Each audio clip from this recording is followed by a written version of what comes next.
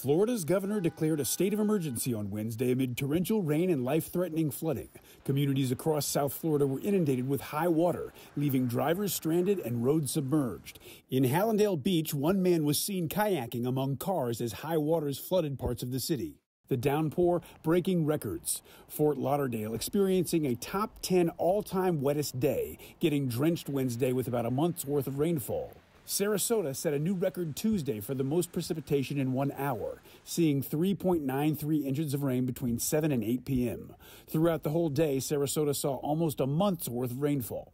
And it wasn't just precipitation. There was also an EF1 tornado in Martin County, north of West Palm Beach. Meanwhile, in the western U.S., more than 20 million people were under heat alerts Wednesday. High temperatures set to ramp up from the plains to the East Coast on Thursday, with several cities expected to see the hottest day of the year so far. For much of the Gulf Coast, Southeast, and Mid-Atlantic, it will be even hotter on Friday and Saturday. Meanwhile, severe thunderstorms are expected across the Midwest Thursday, possibly including isolated tornadoes. I'm Reed Binion reporting.